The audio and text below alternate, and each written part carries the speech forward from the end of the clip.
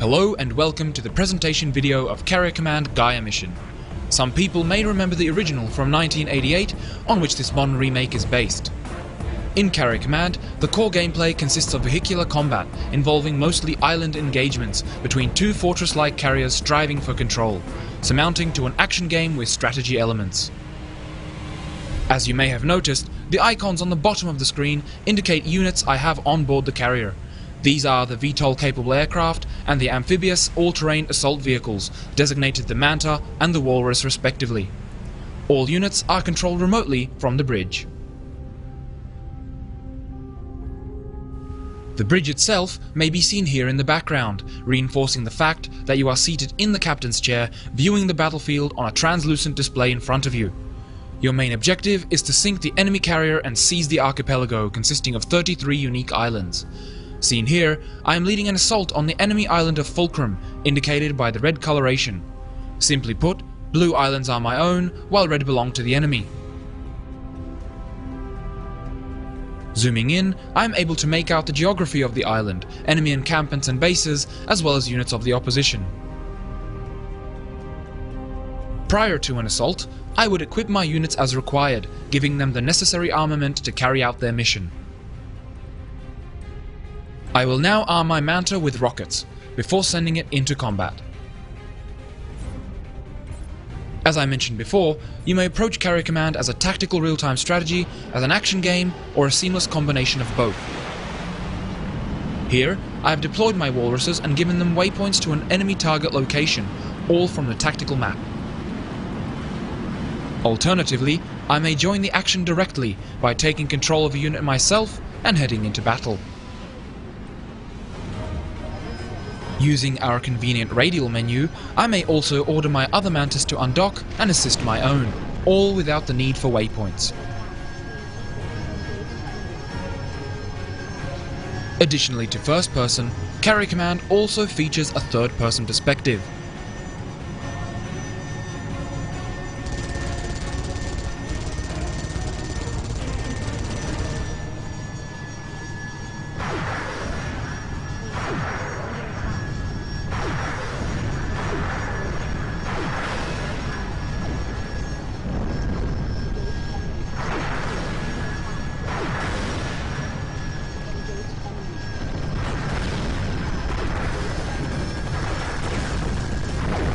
At any point in the action, I may return control to the onboard computer. Switching between units, direct control or computer control is all done seamlessly.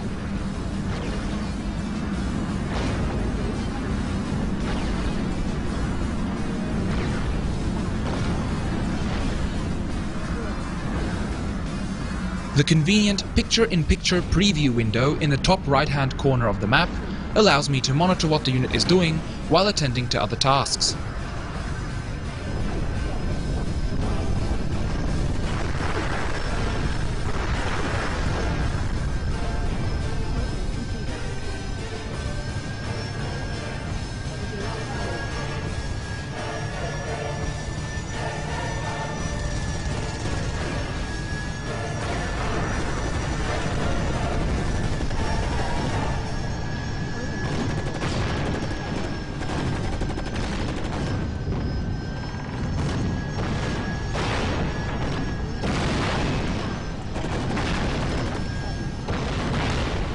Should I lose a unit in the heat of battle, it may easily be replaced by producing a new unit in the production screen. Manta 3, low ammo. Here I may queue items to be built, which will be available on my stockpile island once complete. Herein lays another strategic element, island setup. An island may be configured to supply materials, produce items, or serve as a defensive stronghold. Although islands are set up to specific types by default, you may adjust them as you see fit, adding strategic depth to how you manage your island network. Items from the stockpile may be transferred to the carrier by a submersible supply submarine, or by sailing to the island directly. Once sent, the supply bark will make its way to the carrier in real time. The carrier may also be controlled manually. Whenever you feel combat operations on the current island are complete, or you have pressing matters elsewhere, such as defending your own island from an enemy carrier attack, you may choose to set sail. You may perform this manually, or you may take advantage of the carrier's onboard navigation system and instruct the carrier to sail to your selected destination. The benefit of this approach is that you make use of the carrier's internal time warp system, compressing time to significantly reduce the length of the trip. Overall, this is Carrier Command's core gameplay experience, present in both of the game's two distinct campaigns. As opposed to random island positions, configurable campaign options and virtually unlimited variability featured in the strategic campaign, Carrier Command's story-driven Gaea Mission presents a more firmly defined, progressive gameplay experience, offering a tutorial as well as various special features and missions unique to this campaign.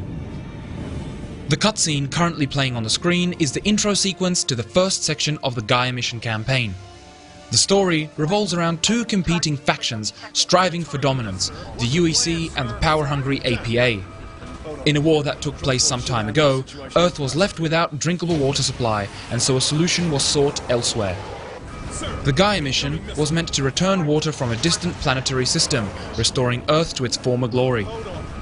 Carrier Command Gaea Mission is portrayed through the eyes of Lieutenant Mirik, a soldier of the UEC, and takes place in the decisive battle between these two factions in the Dead Zone, an archipelago on the planet Taurus. Sir, we crash-landed. AA defenses tagged us. Sir, no one Things turn sour, however, when Mirik's drop pod is shot down, leaving his team stranded on the island Vulcan, where our story begins. Let's move out and clear that path. Understood, sir. Ready when you are. Immediately apparent is the fact that the game contains first-person shooter missions, which are in key sections throughout the storyline, where Mirik must leave his vessel to fulfill certain objectives in person, in this case, to get the carrier itself. These missions, while representing only a minor portion of the campaign, make the whole story more personal and close to the chest, as Mirik is not protected by the armoured hull of the carrier when on foot. Whoa, bloody hell. Okay, let's keep moving. Taking a look at another scenario, we can see here that Mirik must disrupt APA artillery intent on destroying the UEC-owned island's installations. Engaging the enemy head-on seems to work, and the APA artillery quickly decides to abort, retreating from the island. While Mirik would love to finish the job, his colleague advises him of a higher priority target, a part to the Hammerhead nuclear missile system, which is essential later on.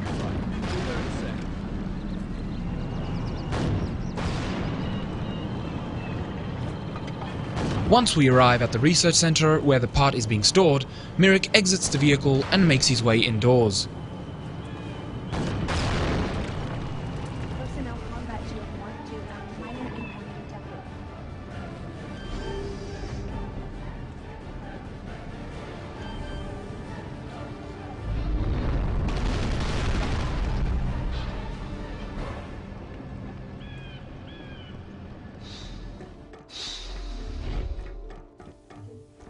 Armed with an assault rifle and grenade launcher to suit, Mirik quickly dispatches of the remaining enemy units with ease.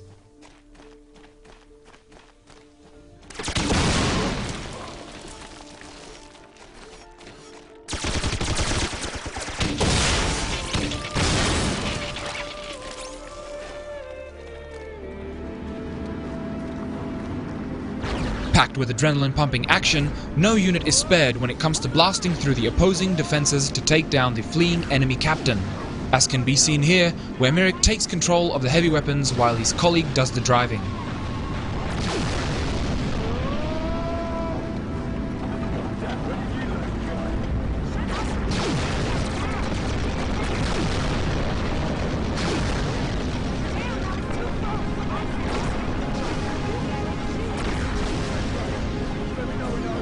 Even Mother Nature makes an appearance through the powerful display of a volcanic eruption. What the hell are they doing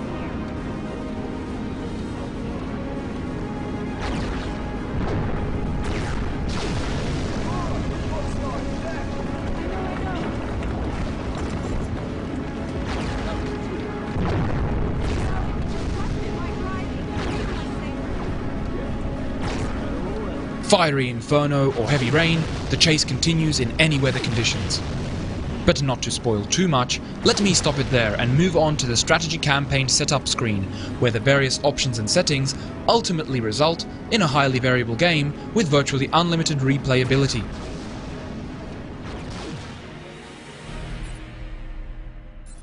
This is the strategy game setup screen, where you may configure various settings related to difficulty and also set the victory conditions.